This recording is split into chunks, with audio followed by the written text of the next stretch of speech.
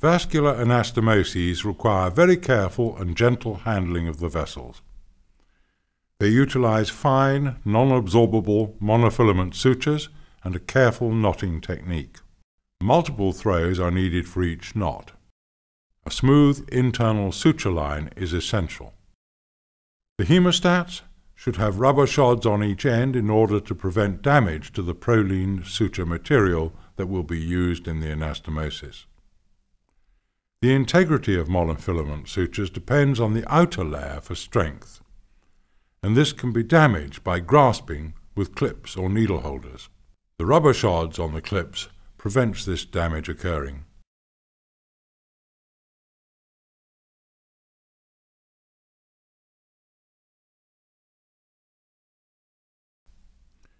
A vein patch is the safest way to close an arteriotomy if there is the slightest risk that direct closure will produce narrowing. Start by lifting the adventitia of the artery, and then with the blade pointing away from you, use a short stabbing motion with the scalpel. Make an elliptical arteriotomy about 3 centimeters long.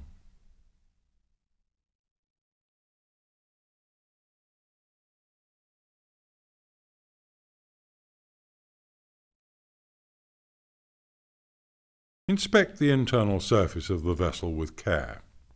Excise the lips so that if primary closure were to be undertaken, it would produce obvious stenosis.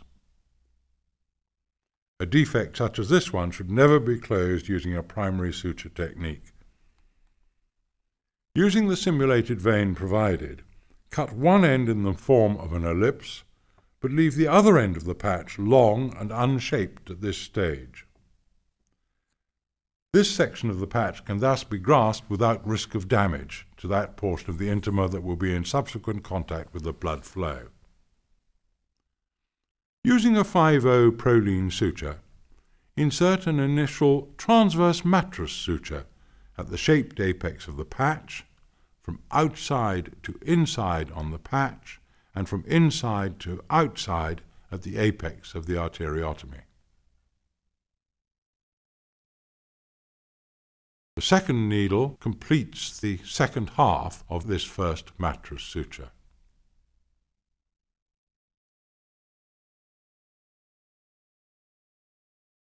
Using a transverse mattress suture is useful as it starts the E version of the suture line.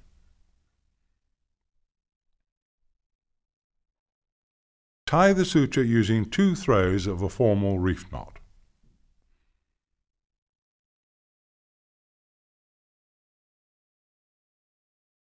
Place one in a rubber shod hemostat.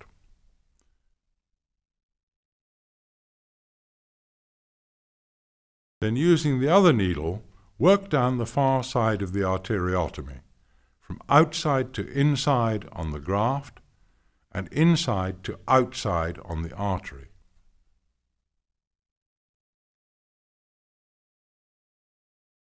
The role of the assistant is crucial. He must maintain the tension in the suture that has been set by the surgeon. If he does not, the result will be leakage. Try to ensure that the vein patch is bedded down by holding the surface portion of the patch with your forceps, thus everting the suture line.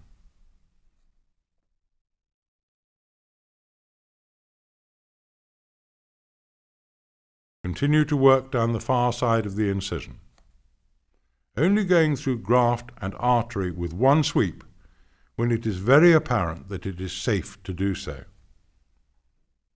In normal circumstances, it is inadvisable to suture both vein patch and arterial wall with a single traverse of the needle, unless you are experienced and can be certain that you include all layers of the vessel wall.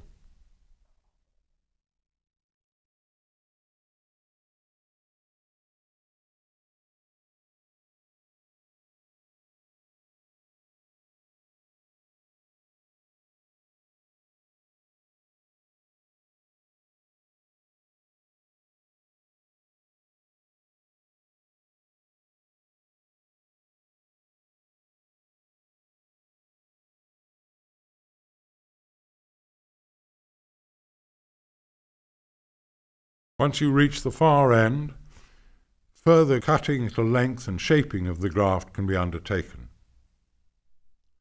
Continue to suture around the apex, taking care how you handle the vein patch now that the excess has been removed.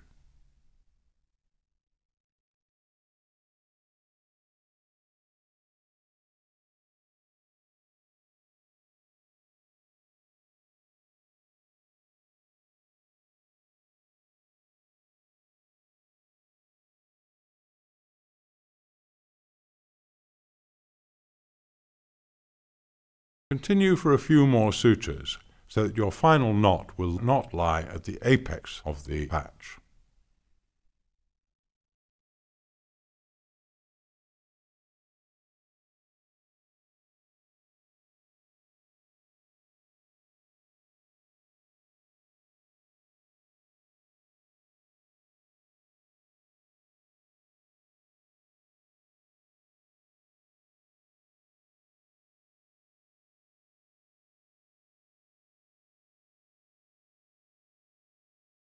Place the suture in a rubber shod hemostat.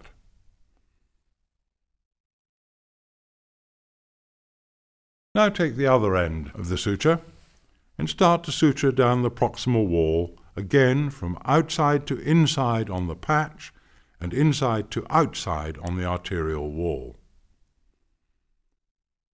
Take care not to handle the suture material or the arterial wall with your forceps.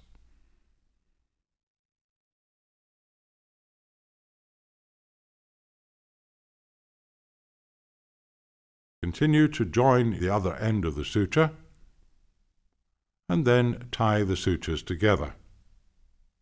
Do this with a reef knot using 6 or more throws, laying each one correctly with care, and then cut the suture.